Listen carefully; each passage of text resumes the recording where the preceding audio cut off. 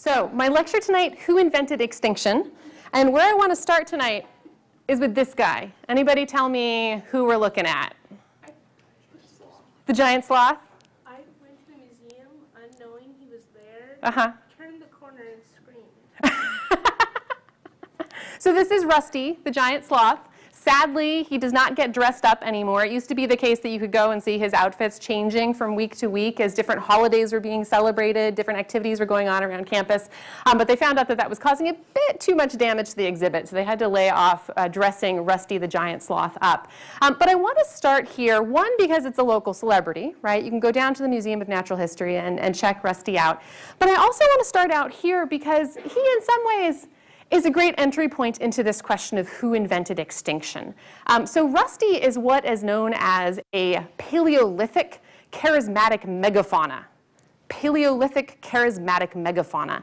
So charismatic megafauna are really big animals, right? An elephant is a charismatic megafauna.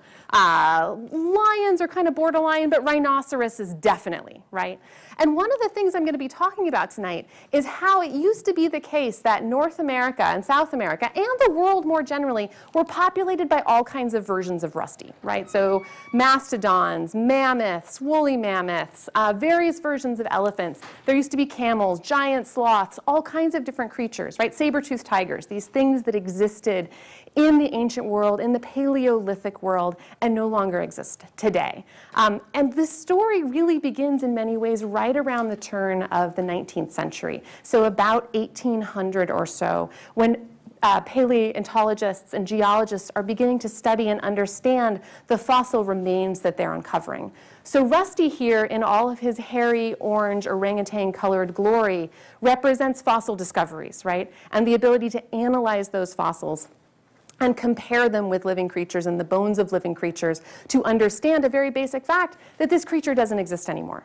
So we're going to be talking about how that story comes about, how we come to understand what extinction is and what it means going back through history. So a question for you all. I say extinction. What are some of the things that come to mind for you? Yeah? Exterminated? The mass extinction. Mass extinction. So we're going to be talking about mass extinctions today. Yeah? What are some things that come to mind for you? In the Iowa shirt, in the front.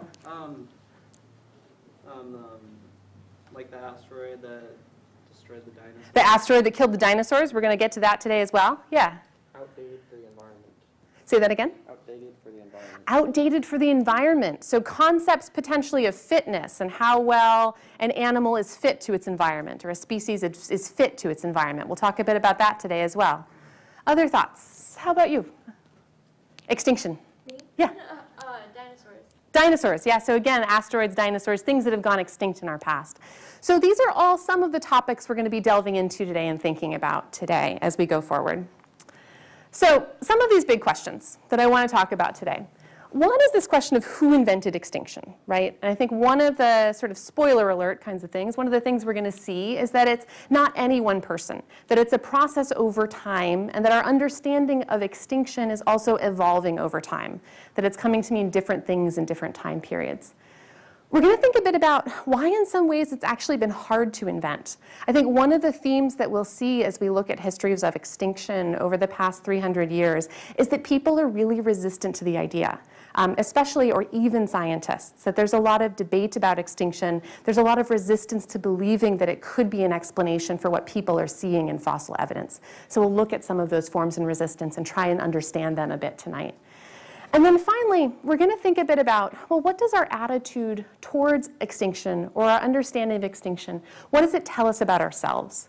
What can it suggest for us about our ideas about God, about religion, about humanity's place in nature, about morality, about social order, about concepts of progress? So we'll try and link in sort of some of those bigger ideas from the social and historical context and kind of place the science in its social and historical context.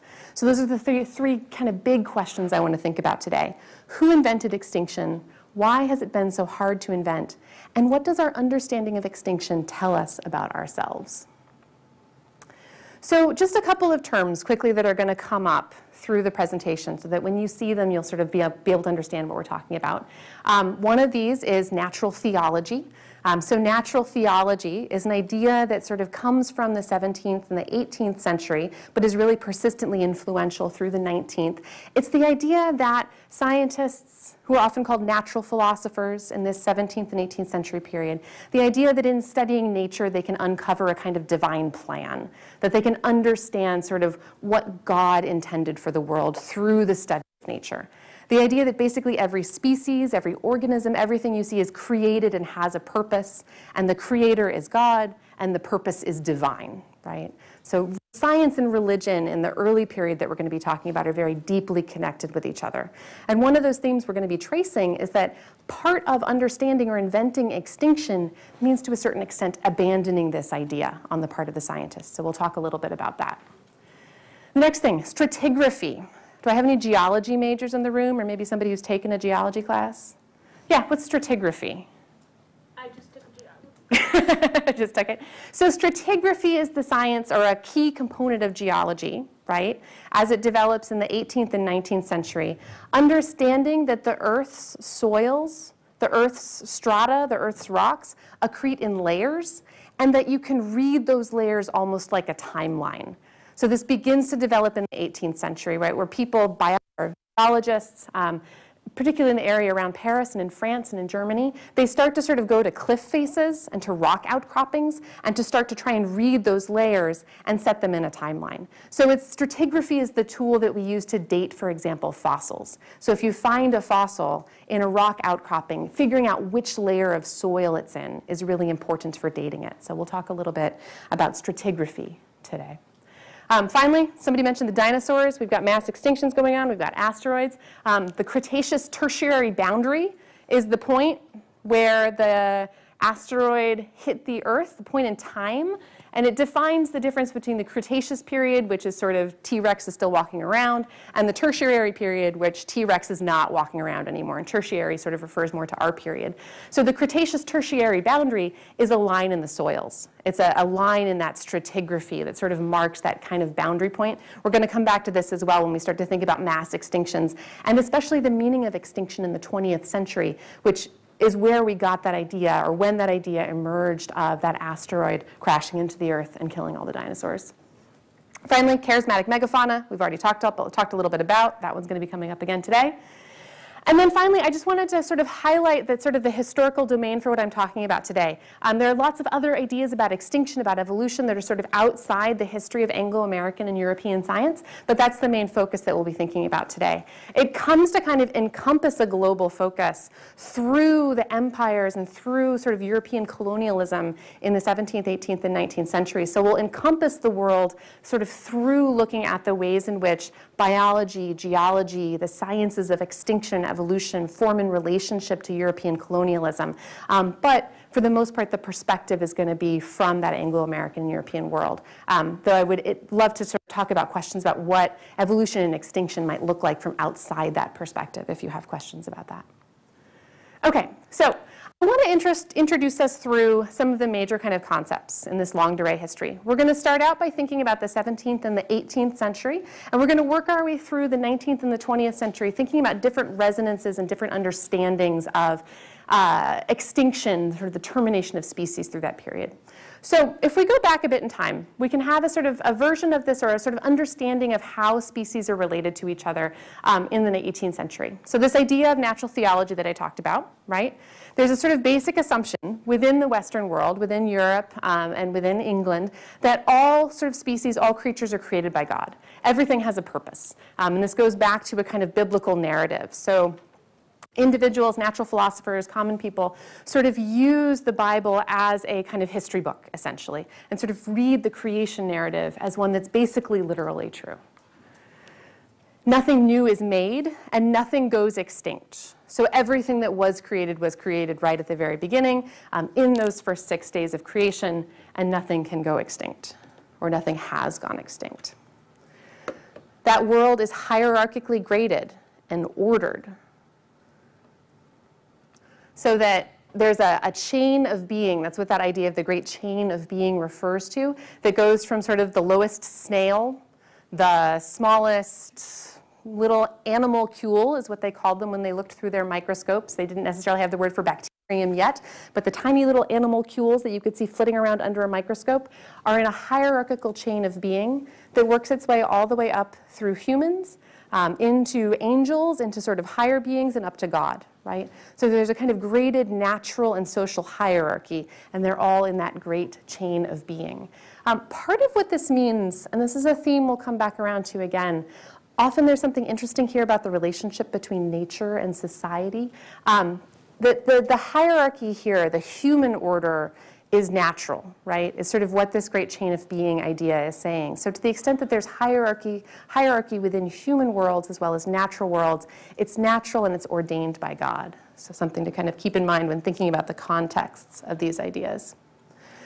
Now, as I mentioned before as well, the history of the cosmos is relatively short. So for 17th century, 18th century, beginning of the 18th century, what was basically believed was that you had about 6,000 years to play with. So human history, written history, kind of maps onto natural history. In the late 17th century, there was an Anglican archbishop by the name of Ussher, so Bishop Ussher. He calculated it down to exactly 4004 BC was the year of creation. He even pinned it down to a specific month and a specific day of the week. So it was like a Tuesday afternoon at 5 o'clock or something like that. God decided to get started on creation.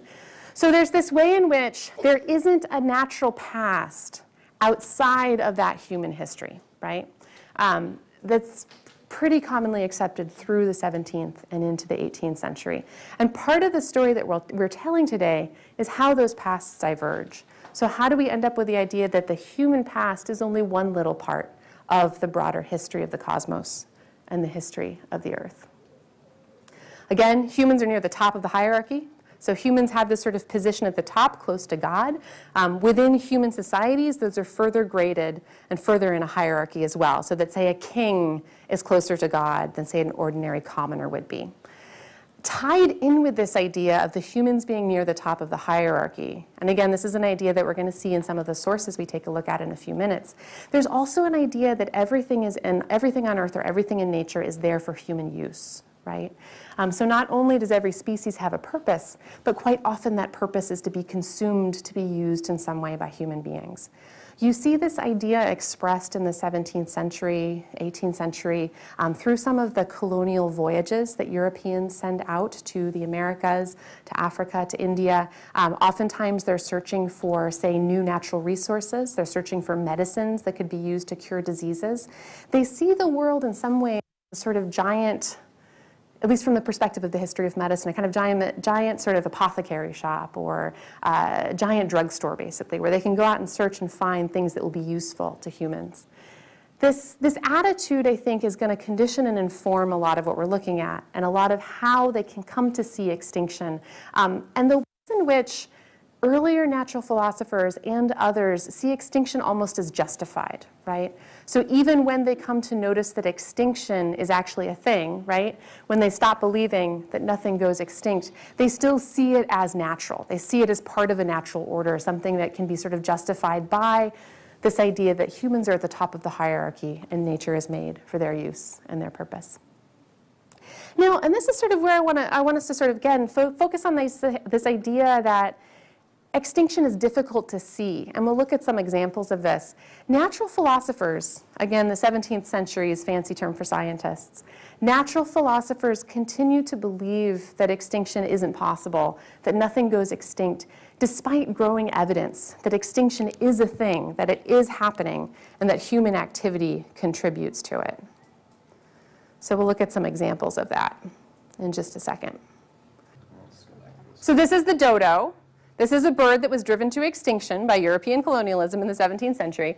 And we see natural historians in this period who are beginning to observe the dodo and acknowledge that it appears to be disappearing from the islands in the East African Ocean where it has lived at that time period. This is an image from the 19th century, and yet are unable to acknowledge this is extinction. Even to the point where one of the naturalists who we can think about as being involved in these efforts, a guy named Hans Sloane, who assembles a massive collection of animals, species, plants, objects, minerals from around the world. He actually has a painting of a dodo in his collection. And so in some sense, he kind of realizes that humans are involved, but nonetheless adheres so strongly to this idea that nature is ordered, it's created by God, that nothing can go extinct, that it's not something he's really willing to acknowledge. Okay. So another aspect of that, this idea of natural theology, this idea of purpose in creation. This is a quote from William Paley, who wrote The Natural Theology in 1802. This was a book that Darwin read and left a big impression on him. And what Paley has to say is, but suppose I had found a watch upon the ground, and it should be inquired how the watch happened to be in that place. I should hardly think of the answer which I had before given, that for anything I knew, the watch might have always been there. Yet why should not this answer serve for the watch as well as for the stone? Why is it not as admissible in the second case as in the first? For this reason and no other, namely that when we come to inspect the watch, we perceive what we could not discover in the stone, that its several parts are framed and put together for a purpose, that they are so formed and adjusted to produce motion, and that motion so regulated to point out the hour of the day, that if the different parts had been differently shaped from what they are, or placed after any other manner or in any other order than that in which they are placed, either no motion at all would have been carried on in the machine, or none which could have answered the use that is now served by it. There cannot be design without a designer. Right? Is sort of what Paley concludes from this example that he lays before the reader. So he's comparing nature in some way to a machine, right? A clock, a watch, imagining the natural philosopher, imagining the individual as somebody who comes upon that watch, stumbles upon it in nature, right? That they would conclude that it had to be fitted exactly for that purpose, because without that, it would be unable to function. So this idea of sort of creation as purpose-driven, purpose-built, having an ends in mind, is something, this idea as expressed by William Paley, is something that has huge influence through the 17th and 18th century, kind of is formulated by Paley in a very clear way in 1802, and continues to influence 19th century biology as well. Okay, so let's go back to this problem of fossils. So we talked a little bit about Rusty, the ground sloth, at the very beginning of the lecture. There's a huge problem with fossils, and fossils are the key to understanding extinction. In the 17th century is when they first begin to be discussed. So in the context of this idea of there being a kind of great chain of being. The 17th century is completely baffled by fossils. They do not know what to do. So some people say, well, I don't know, maybe nature's playing tricks on us, right? They sort of dig these things up. It's like, it looks like a snail, it looks like a horn, it's a rock I've never seen before. I don't understand this. Why is there a clamshell at the top of a mountain? It makes no sense. So they think maybe nature's tricking us, right? They're jokes of nature is the phrase that's used. This is a really common interpretation in the 17th century. But people are beginning to say, well, could they be the remains of once living creatures? Could they be evidence that things have gone extinct? We don't know. We have to think about that. They have this question, right? Particularly, why are there fossils of marine creatures on mountaintops in the Swiss Alps? And you'll see evidence of different kinds of mussels, of clams, of the kinds of creatures that have small, hard bodies and tend to fossilize well. Why do you see them there? Could they be seeds growing in the earth, right? Could they be maybe sort of there are living creatures that somehow in the shape of frogs or mussel shells or clams that somehow grow in the earth, right? Could they be sort of in that way, formed in that way? Could they be creatures deposited by Noah's flood? So this was a very common explanation for why are there fossils of marine creatures on mountaintops. Could it be Noah, right? Could this be part of human history, right, is the big question that they all ask. Now, as we get into the late 17th century and into the early 18th century, they're trying to come with consensus around this. They're kind of struggling towards the idea of extinction, but having a really hard time with it. And they're really sort of looking for natural explanations for Noah's flood, that a lot of what they're doing is trying to map the evidence of nature, which doesn't fit all that well onto the biblical timeline, So in the 17th century, they're sort of stuck in this idea that, you know, the Earth's history is very short, and what our job is to try and figure out how nature maps onto the Bible, and they're really struggling with that. The other thing I would point out here, and this is going to be something that we'll see in later centuries as well, is that often science follows economic activity. So oftentimes, as natural philosophers, as naturalists are beginning to discover these fossils, it's through doing things like going into coal mines, for example. So as artisans, as sort of industry is digging deeper into the earth in the 17th century as a way of bringing up resources, natural philosophers are going under the ground, checking out and seeing what is mined ground there and identifying fossils in those spaces. So that's another kind of common theme in the history of extinction, that science and economic activity, science and the generation of energy are very closely related. Okay, just some examples of what those 17th century collections would have looked like. These are cases from Hans Sloane's collection, which you can still go take a look at in London. This is a case that shows some of his medical materials. So that idea of the world kind of being Europe's drugstore in a sense. This represents that idea very much, where he's got these items that are taken from around from the kinds of collecting voyages that friends, merchants, other natural philosophers went on and brought back to him as potential cures for diseases. Similarly, plant materials that could have been used in similar ways. So when you think about these collections of the 17th century, you can have these images in mind. This idea of seeds. So Edward Lloyd is a natural philosopher from the late 17th century. He's really into this idea that perhaps there's seeds in the earth, right? Fossils that grow in the earth are seeds that are born there. They're not coming from Noah's flood. They're not extinct creatures. They just have this ability to flourish.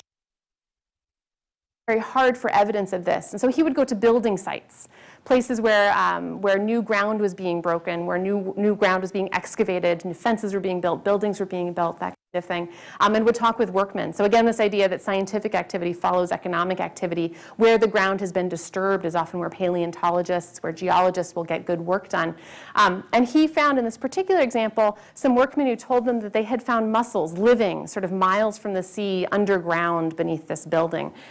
He was unable to see the evidence of it himself, is what he says here, that by the time he got to the place where these mussel shells had been discovered, they could discover no such thing. So that all I could do was only to get the three workmen present to attest to the relation of subscribing their marks. So he asks them to tell him the story and confirm that it's true. And again, what I think is really interesting about this is, again, the resistance to the idea of extinction, right? The resistance to the idea that fossils could represent something that may have once been in the sea and was now buried in the earth. So he would rather trust this story that he's being told by these workmen rather than alter his ideas about what fossils might be. Again, right, he says at the bottom, sort of if they attest to this relation, they subscribe their marks, they sort of write an X below it, assuming these guys aren't literate.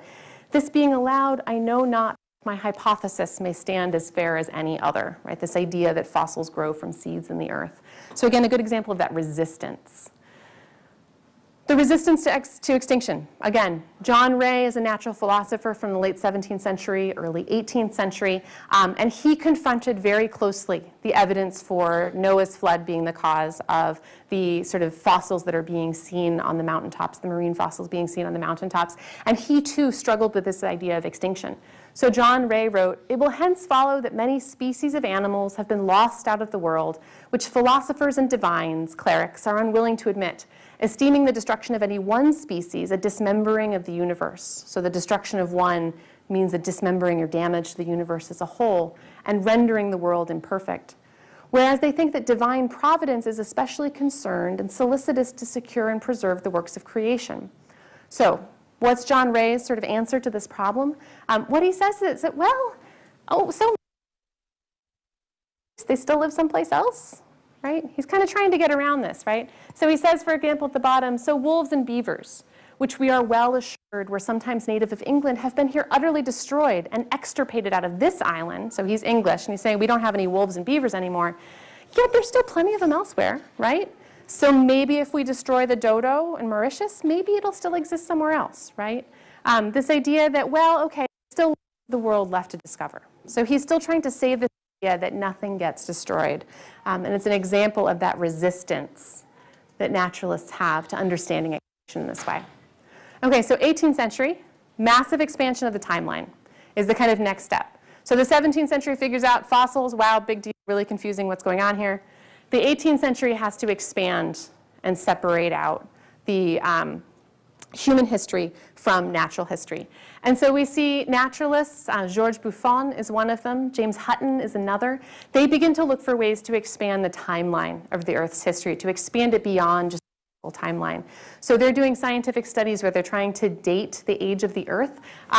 Some of the first suggestions are 75,000 years. James Hutton extends it out to millions by the end of the 18th century. From our own perspective of the age of the Earth, this seems like a very, very paltry sum, but was very challenging at the time. Buffon, for example, had to retract some of his initial estimates because he was sort of challenged and criticized for that reason, that it was too much of an affront to biblical history and the sort of centrality of the Bible in our understanding of human history. We get extinction by the end of the century. So in terms of comparative anatomy, Georges Cuvier is very important. He's a French natural historian who works at the Museum for Natural History in Paris and is able to assemble a massive assemblage of fossil skeletons in his museum and is able to compare them. So if we go back to Rusty the giant sloth, for example, he had examples of that fossil in his museum and was able to compare them with living animals. So I think you all read an essay by Ed Yong about natural history museums and their role in kind of contributing to the study of evolution and extinction. This is a great example about how European natural history functioned, that it was through bringing together examples from all over the world, being able to study them comparatively, that extinction could emerge as a concept, right?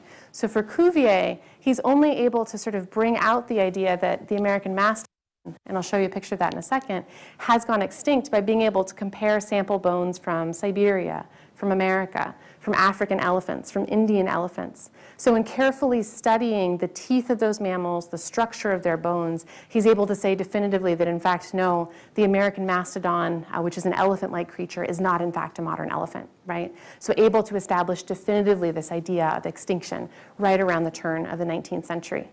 Now again, that resistance. Cuvier is willing to grant extinction, but not willing to grant any idea of evolution. And so what he believes basically is that there's maybe sort of things go extinct, but then there's a special creation, what's called a special creation that replaces them. So he too is resistant to this idea of extinction. And then finally, in terms of the kind of key components that go into developing or changing these ideas of extinction in the early 19th century, Charles Lyell is a British geologist, and he brings in this idea, again, that there's a very, very long timeline. He expands that timeline indefinitely long, saying that the history of nature, the history of the world is indefinitely long, and also introduces an idea of uniformitarianism. So uniformitarianism and catastrophism are kind of the two poles for thinking about how geological time and extinction work.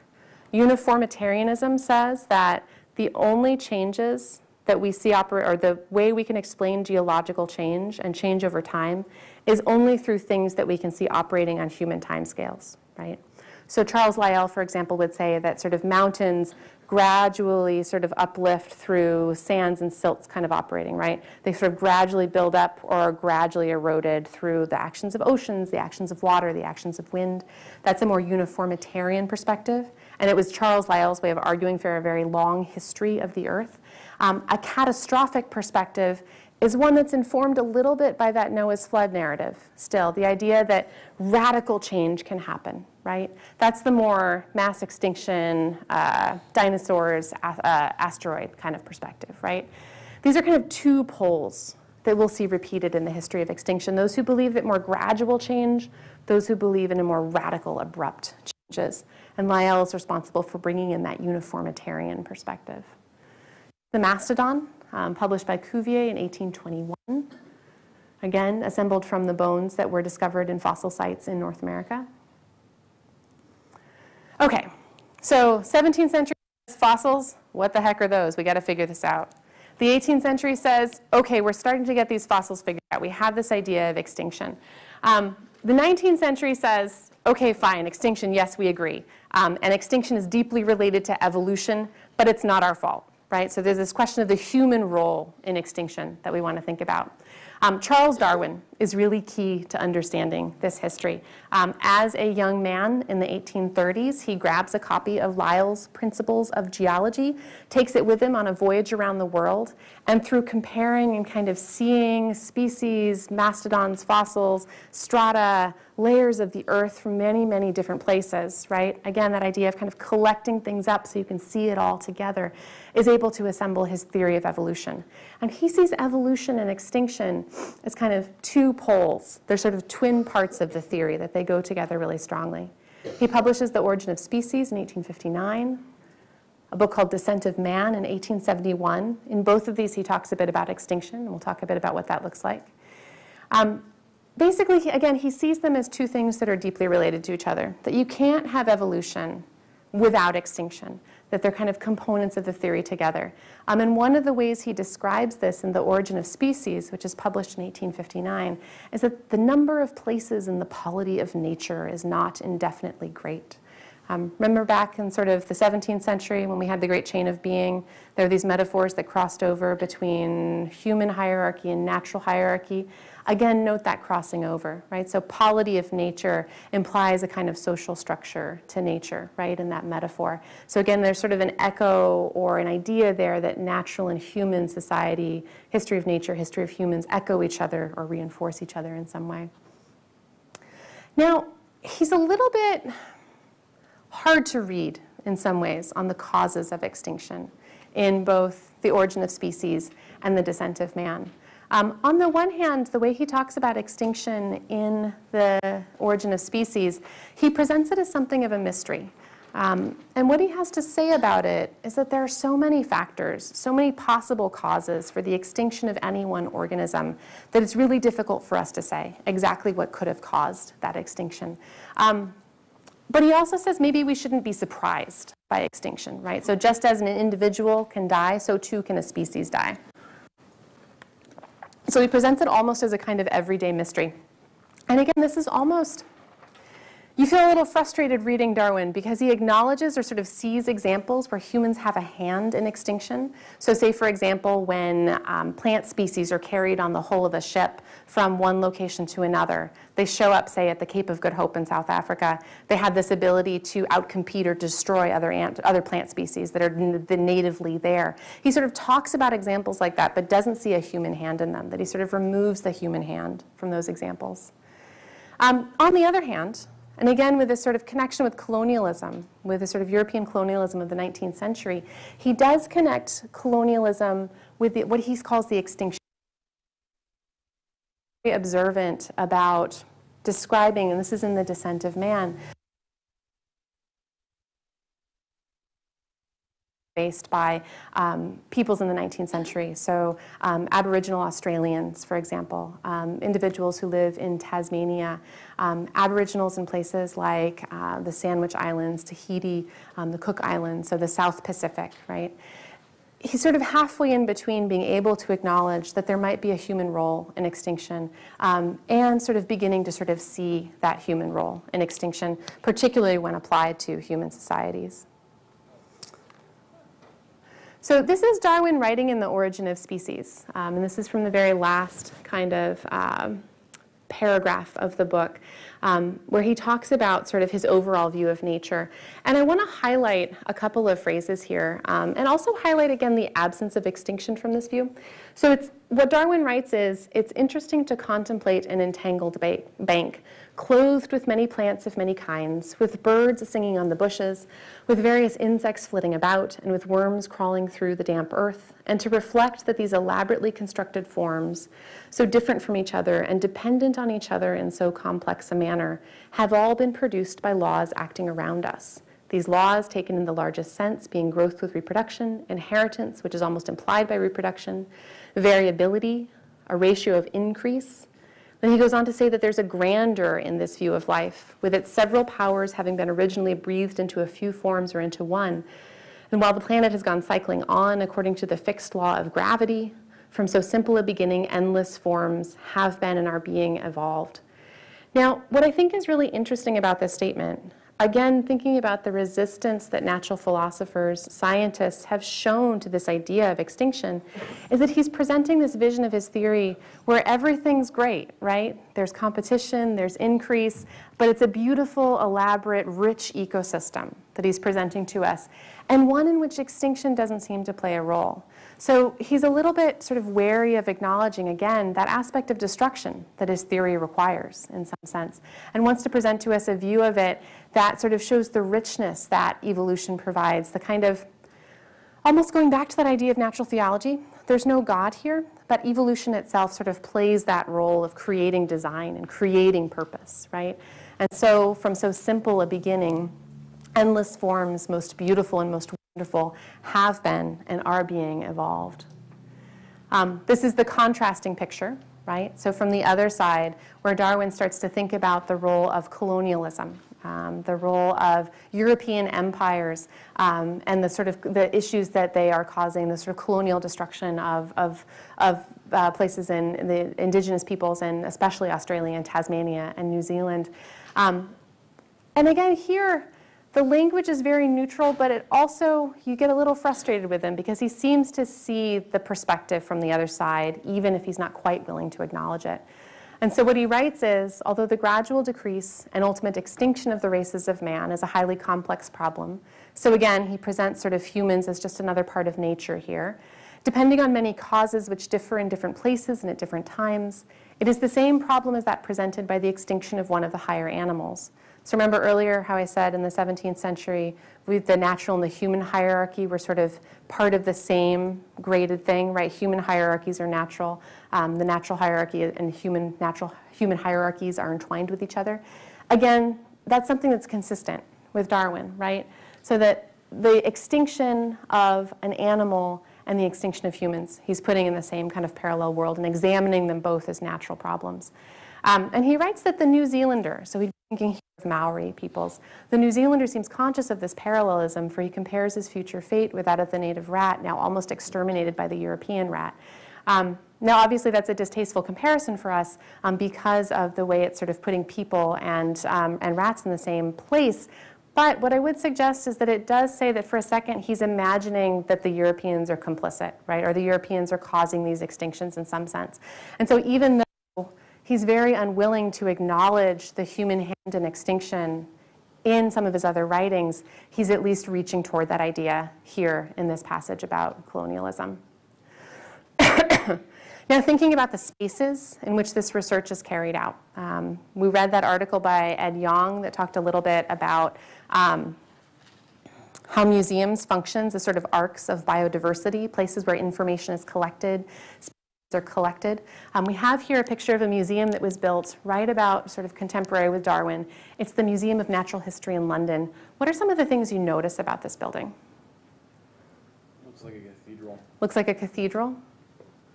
Yeah. Other thoughts? Yeah. It's big, yeah.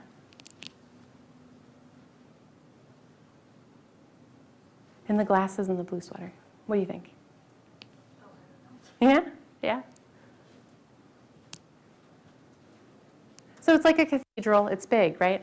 Again, highlighting those continuities. So even though we have these massive transformations going on between the 17th century and the 19th century, right? These massive transformations where we go from a biblical timeline to one that's more sort of grounded in a very deep natural history that precedes the human. We have this idea of there being a kind of temple to nature, right?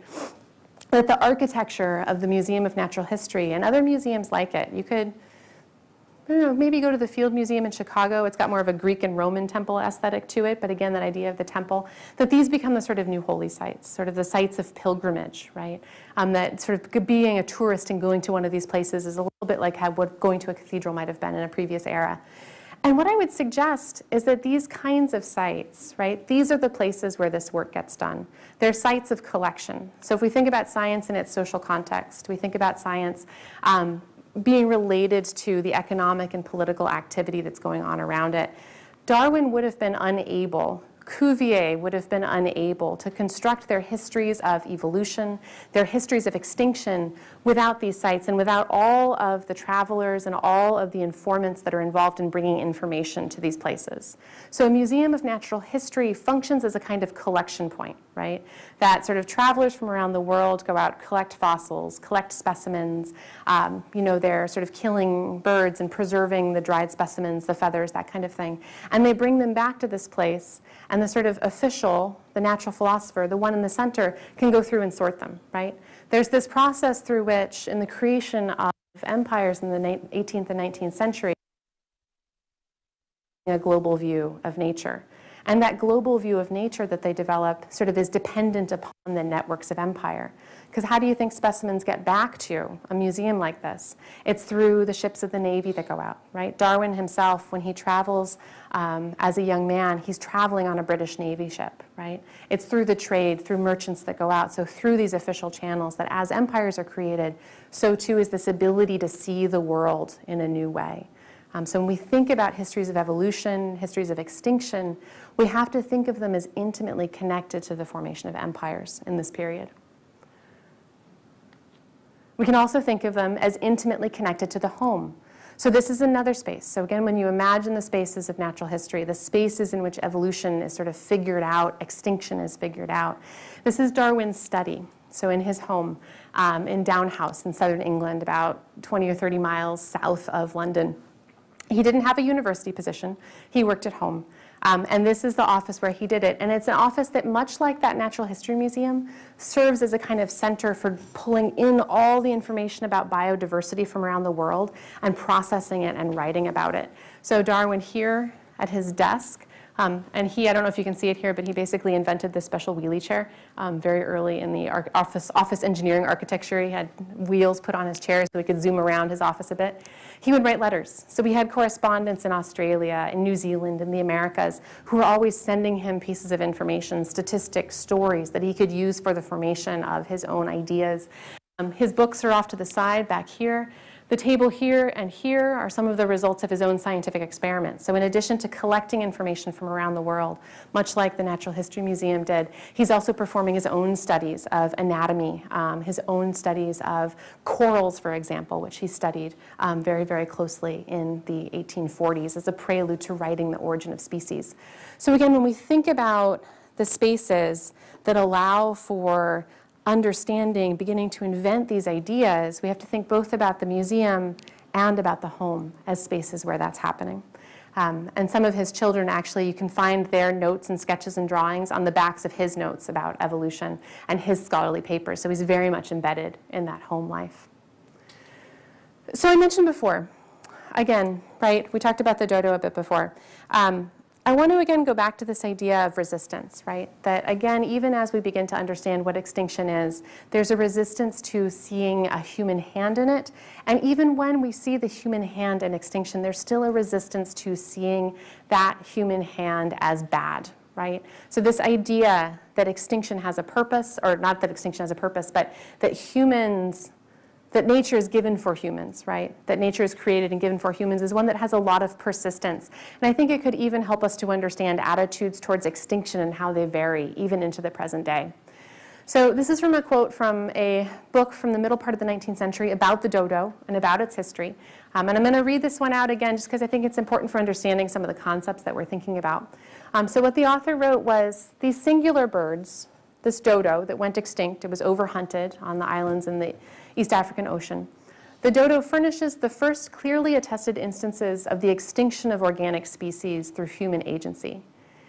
It has been proved, however, that other examples of the kind have occurred both before and since, and many species of animals and of plants are now undergoing this inevitable process of destruction before the ever-advancing tide of human population.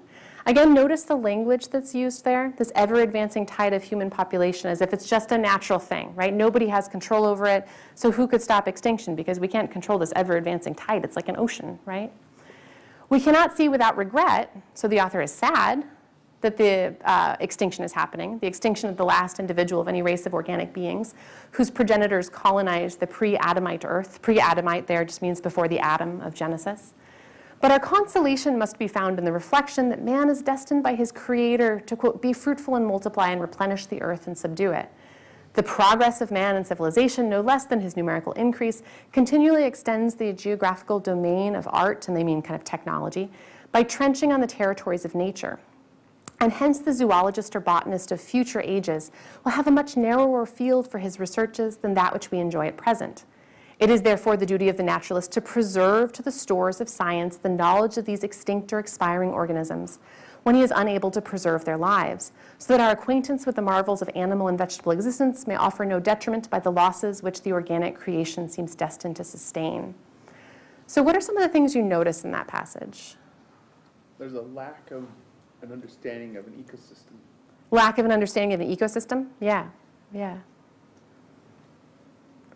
Maybe some phrases that jump out at you.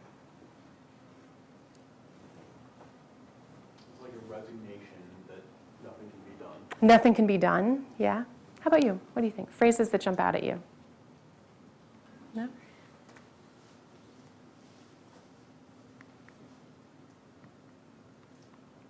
In the Wisconsin sweatshirt. Expiring organisms. Expiring organisms. Why does that one jump out at you, do you think? Because it kind of implies that they were going extinct anyway. They're going extinct anyway? Yeah, so again, maybe we're recognizing human agency, but maybe the human agency isn't really there at all? Yeah. Other thoughts? Behind you.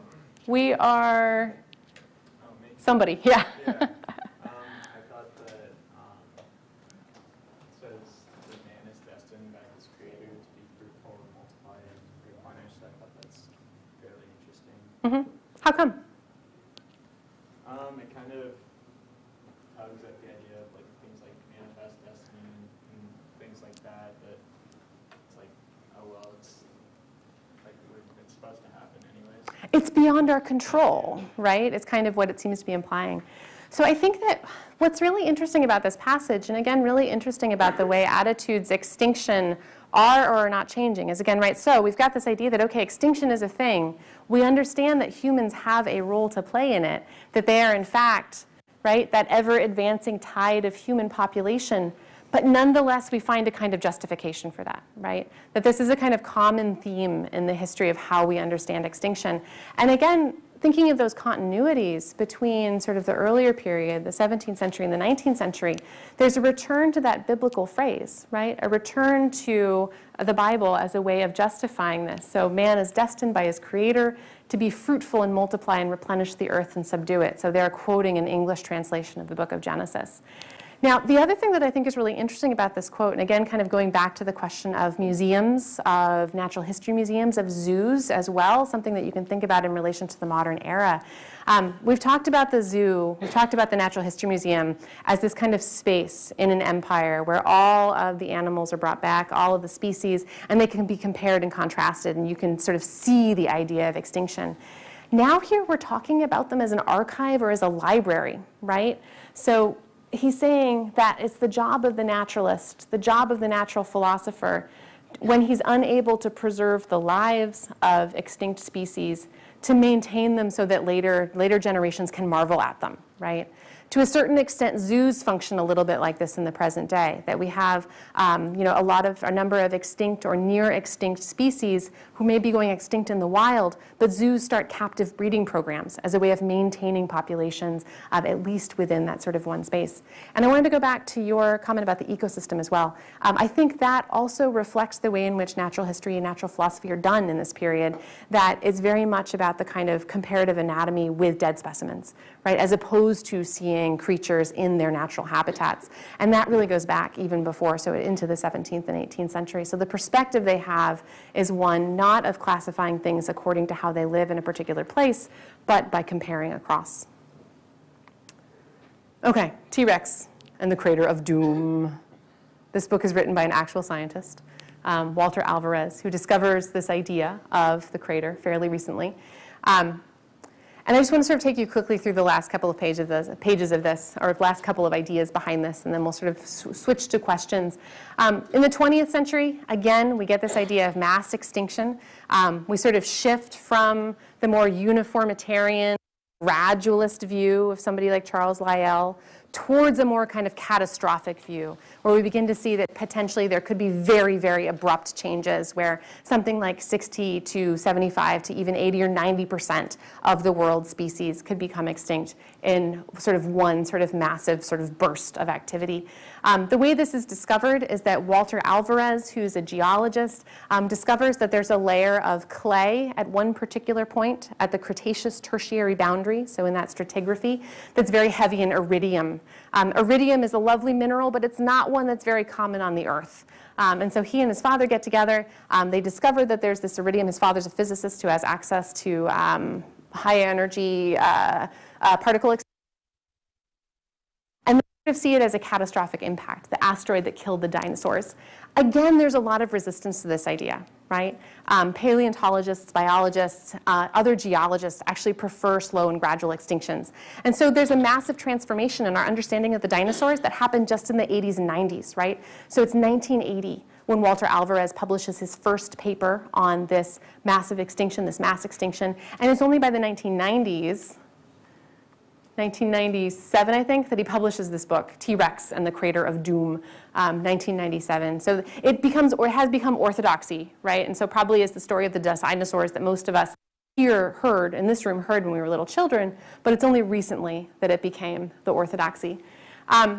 The other kind of point to sort of think about here, again, sort of thinking about human culpability, the 20th century, another aspect of it is that, okay, fine, wait, but it's our fault, but we love our charismatic megafauna, right? We love our rhinos, we love our lions, we love our elephants, and yet we are killing them to death.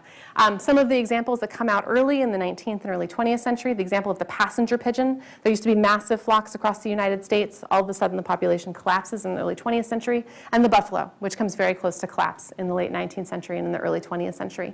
There are these various theories that come about in this period. Well, is it prehistoric overkill, right? Hunting that did in the ground sloth, the mastodon, almost the bison.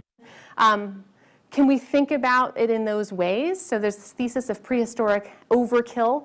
And did human hunters actually cause the extinction of those charismatic megafauna? And this raises a really interesting question about culpability, and I think a difference between the way that scientific perspective, the kind of Anglo-American or European scientific perspective, might be very different from the perspectives that, say, indigenous peoples in North America would have. That from the perspective of the scientists who argue about this question of prehistoric overkill, they often put ancient indigenous peoples on the same scale as sort of human hunters, right? So you have to imagine ancient indigenous peoples who would have been hunting with stone technology versus the late 19th century when buffalo were being killed using rifles, using guns. And they tend to see that as sort of a spectrum of activity that's basically on the same spectrum. Whereas indigenous scholars, those who are looking at the perspective of the indigenous peoples themselves, would see those as very, very different kinds of activity, right? In part because some of the theories or some of the ideas we've been talking about how the sort of ideology, the ideas of modern scientists, that idea of being able to use nature as you would, right? So the idea behind the dodo passage, which is part of Western science, which sort of says that, okay, even if the dodo is going extinct, even if animals are going extinct, it's okay because we have the right to use them, right? So that's an interesting question for discussion there. Or was climate change? So this is an open question in the present, right? We've kind of brought ourselves up to the present. That it's not clear yet at this moment how exactly all of the charismatic megafauna like Rusty the giant ground sloth came to disappear. It could have been climate change. It could have been that overkill hypothesis.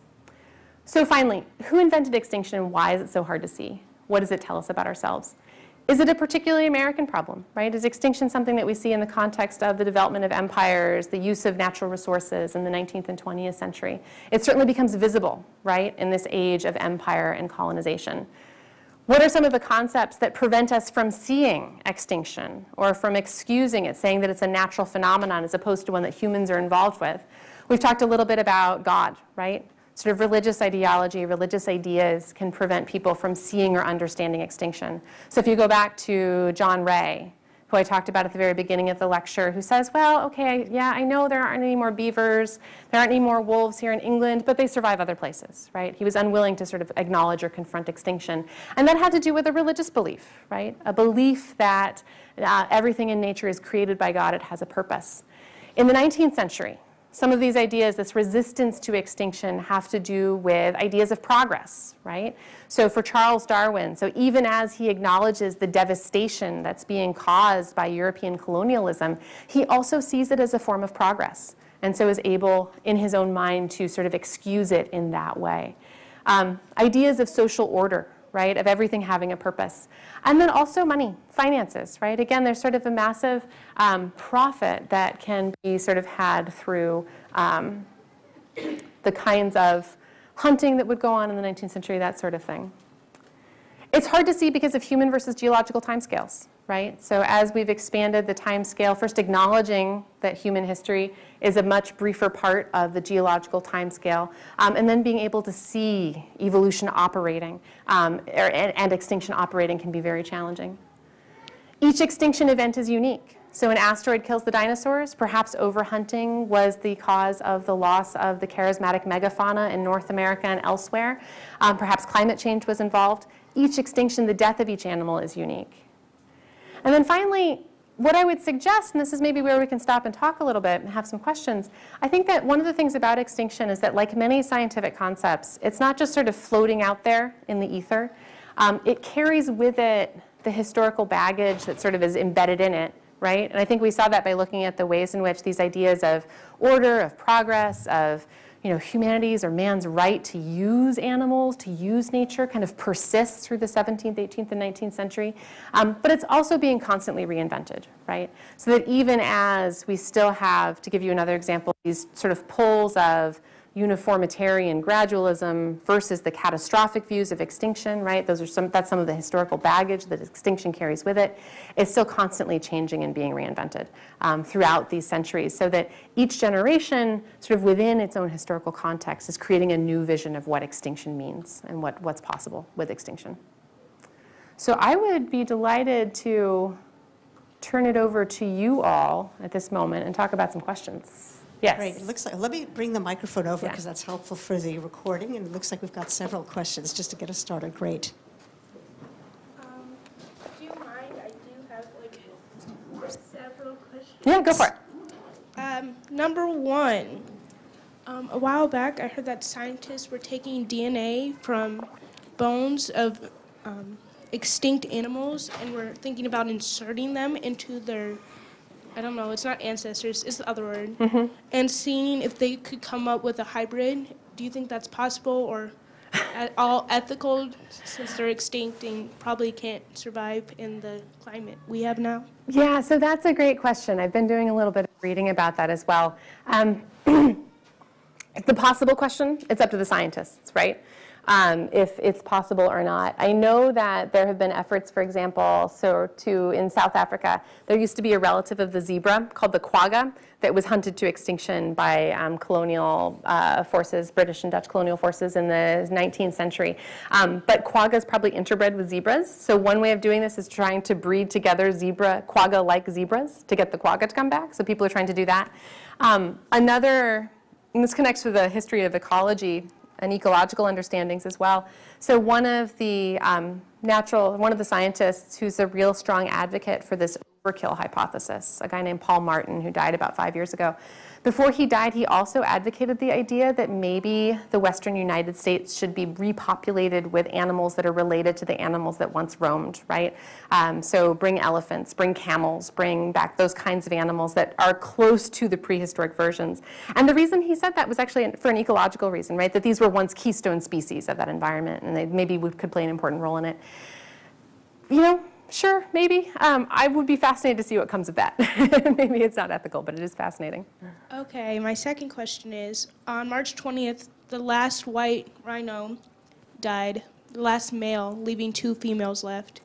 Do you have any ideas what the people of Sudan are going to do now that their last male is extinct? Yeah, that's a great question. I was just hearing about that on the news as well.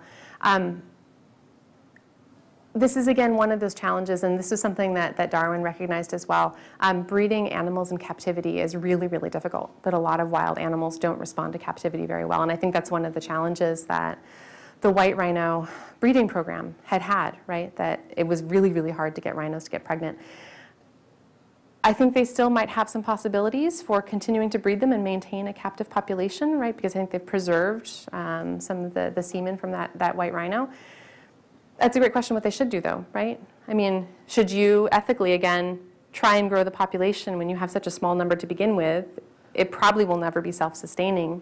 And so it's really a question of what humans want to invest their agency and their time in, right? Do we want to invest in trying to preserve this species, as an example? Because it's a little bit like that idea of the Natural History Museum as a kind of archive, right? Or a kind of library that you can go to see what there once was in the past. Yeah. Okay, I do, the last question. recently I read about the right whale population has gone extremely down from 36 in 1980 to 24 in 1990, and this year only 3 were born. What do you think they should do about that? Again, not a scientist. I think, again, that's a great question. What should be done about it? What I would point us to, again, is this question of human agency, right? And what do we see as our role in nature? And the persistence of certain attitudes that I traced in the lecture. So Darwin, the guy who wrote about the dodo, they sort of see the human advancing tide of progress as something that can't really be controlled for and can't really be stopped. And we see those attitudes persisting in the present, right? That it would require an enormous amount of effort in order to try and find a way to sustain right whale populations. So yeah, it's a great question. All right. How do you feel like the changing relationship between like human beings and nature affected their like attitudes towards extinction? Like in the 17th century, like nature's kind of seen as the enemy that's killing most humans, stuff like that. And it's sort of like, I don't want to say we've conquered nature, but like sort of like we've tamed it a little bit or something like that. Yeah, so that's an interesting question. I go back again to this idea that is very prevalent among European natural philosophers and scientists, and also more broadly in European society from the 17th through the 19th century, which is the idea that sort of nature is there for human use. It's there to be sort of adapted and made use of in various ways, whether that's through the search for natural resources, whether that's building roads through the quote-unquote wilderness, which oftentimes the colonial wilderness is a place that actually was owned by other people, right? And so,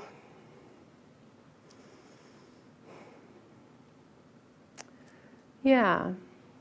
I mean, I think again, I wouldn't necessarily see, at least in Europe, the attitude is not that nature is a wild and scary place. That's an attitude that maybe you see in colonial America, sort of 16th and 17th century, at least from the white perspective, the perspective of the white settlers, but not so much in Europe. And I think that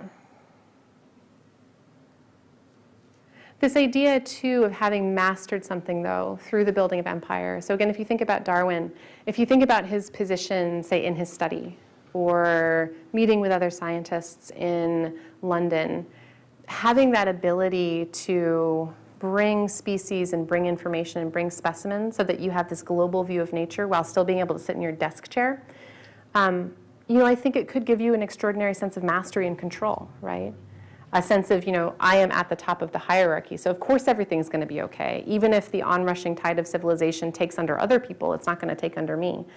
So it creates that sense in him of having a great deal of power, right, in some sense.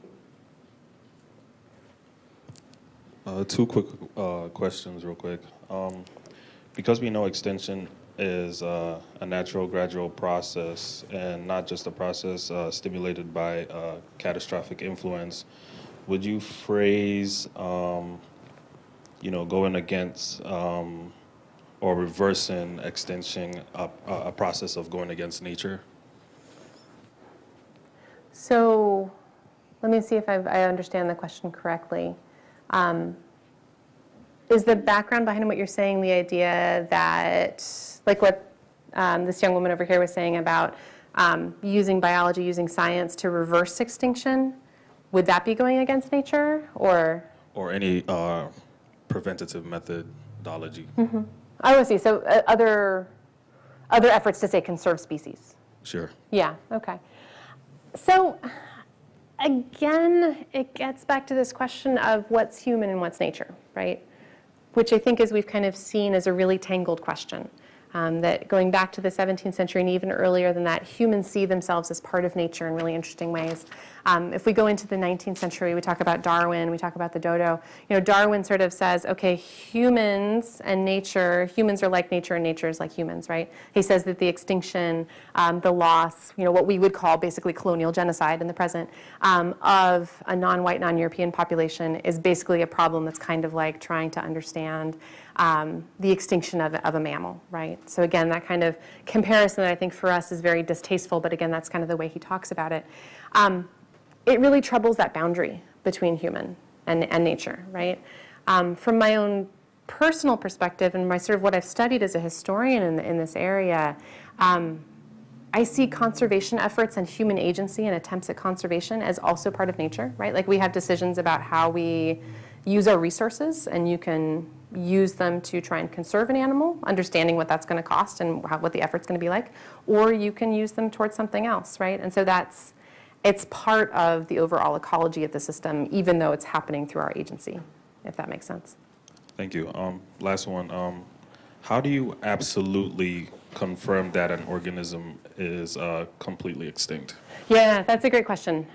Sometimes we get surprises where all of a sudden they had thought that the organism was extinct, the biologists had thought an organism was extinct, and then they find out that it's not. By sort of systematic surveys is one way of doing it. So in the modern era, biologists, for example, who study extinctions in the rainforest, and if this is something that you're interested in, there's a great book by Elizabeth Colbert called The Sixth Extinction that talks about mass extinctions in the present. Basically, you can sort of stake out. One of the examples that Elizabeth Colbert talks about in that book is the example of a biologist who's created a study space in the rainforest at different altitudes so that they can see sort of within 1 square mile what species are at that altitude, the next altitude up, and they can sort of do these population surveys. And when they don't see any more of that particular species in the population survey, they start to say, okay, well, if it's gone from this square mile, maybe it's gone from other square miles, and so we'll start to compare with others who have been doing similar kinds of surveys. But sometimes we get surprised.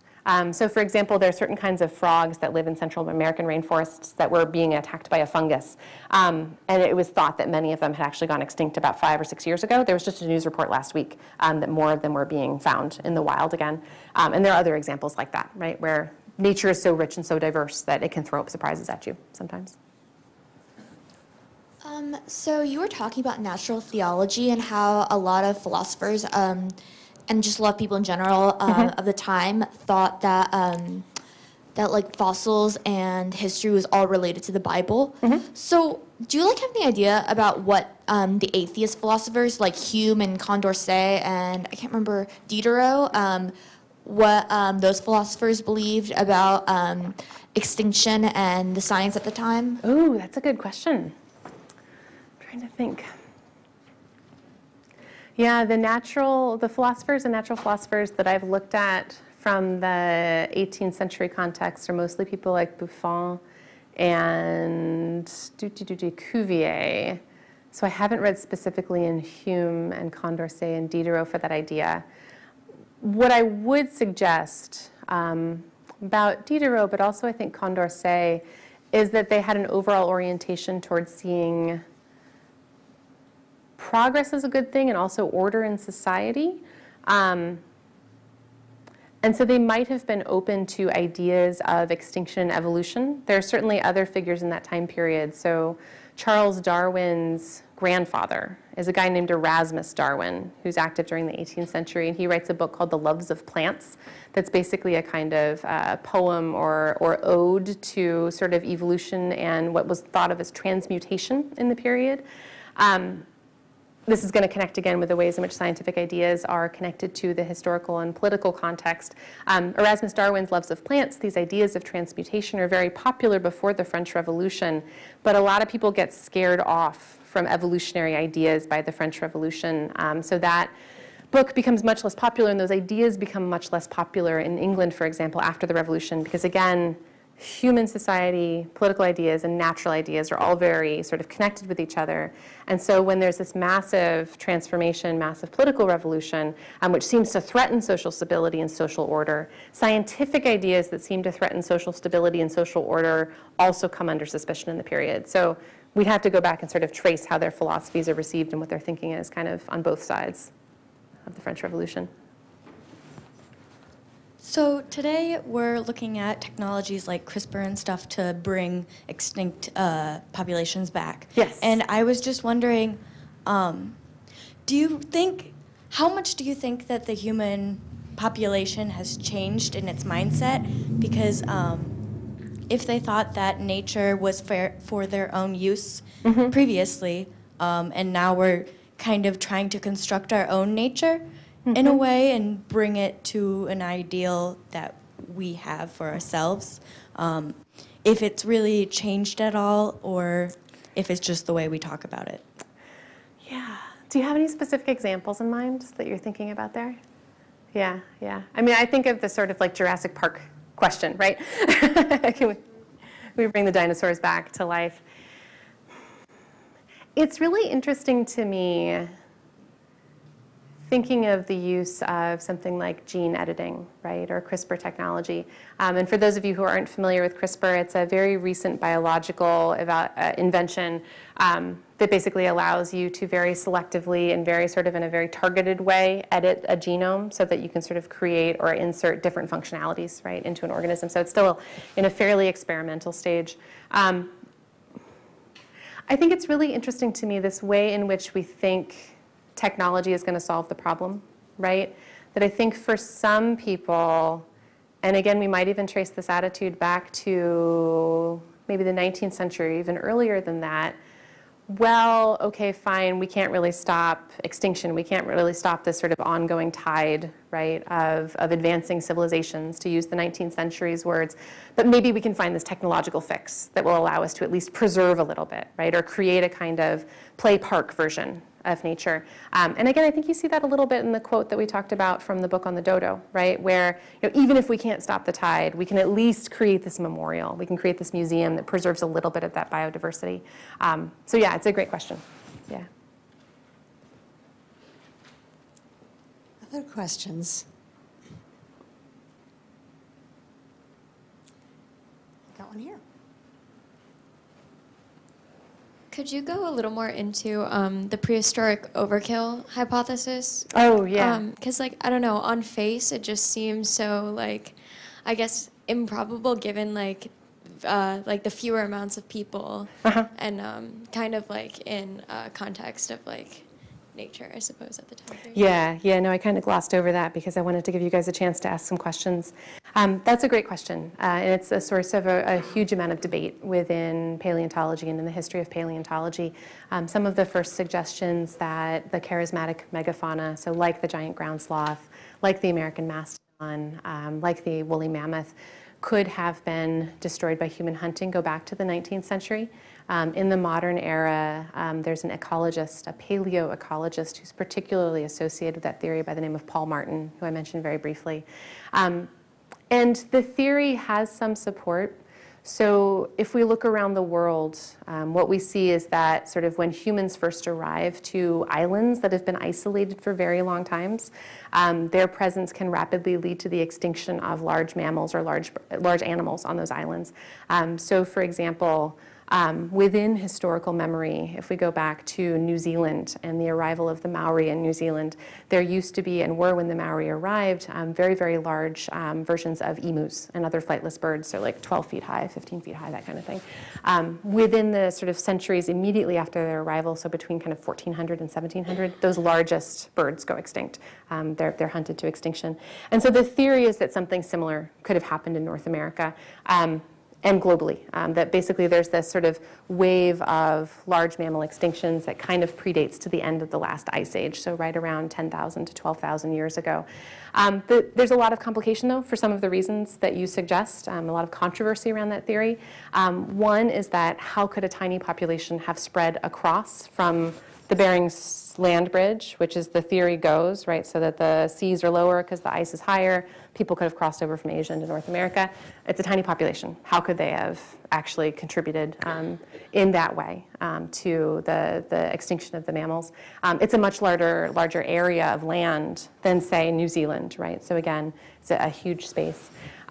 There is a question about evidence as well. So at how many sites can archaeologists find hunting tools along with fossil remains that show signs of having been butchered using those hunting tools? And it turns out there aren't that many sites where they actually find that overlap of tools. And then there are also other theories that are put forward. So paleontologists, paleoecologists have also looked towards climate change in that period. So the warming up, right, that's happening at the end of the last ice age also may have been a contributing factor. So there are lots of really good questions about the nature of the evidence, and it's an open side of controversy.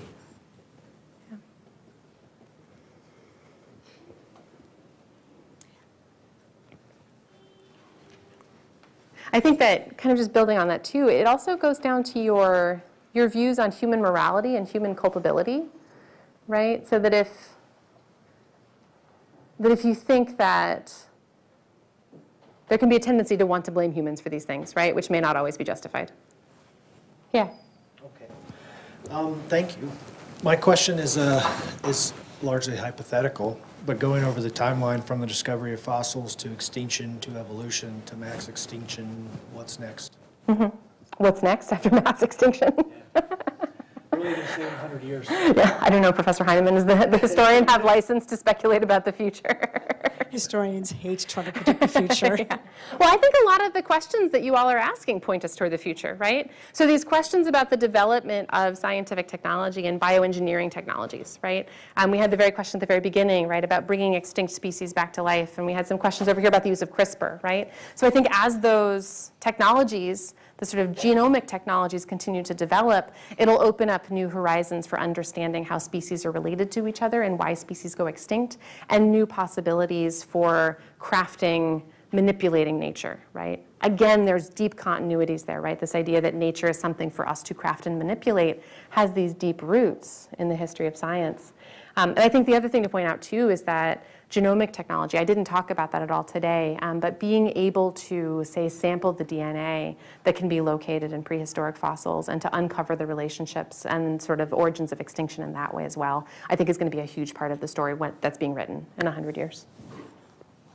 Well, I want to thank all of you so much for wonderful, wonderful questions and a very lively session. And let's all thank Professor Yale.